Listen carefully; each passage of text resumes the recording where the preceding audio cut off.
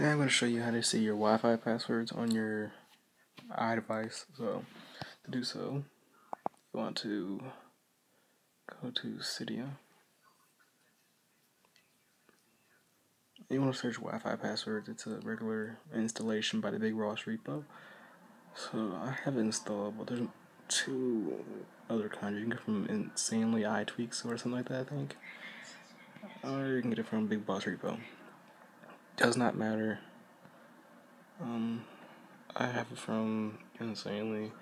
Big Boss repo actually has it for the iOS 7 version, but my Cydia is actually not working, so I cannot install or remove apps right now, so I have to re-jailbreak soon.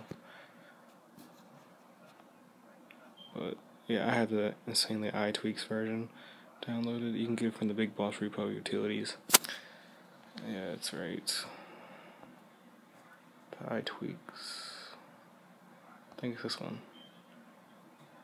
But yeah, and once you install it and everything, it should show up on your home screen, and it's right here.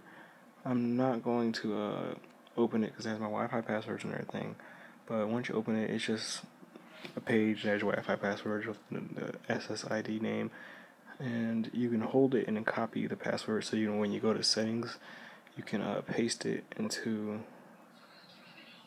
a network,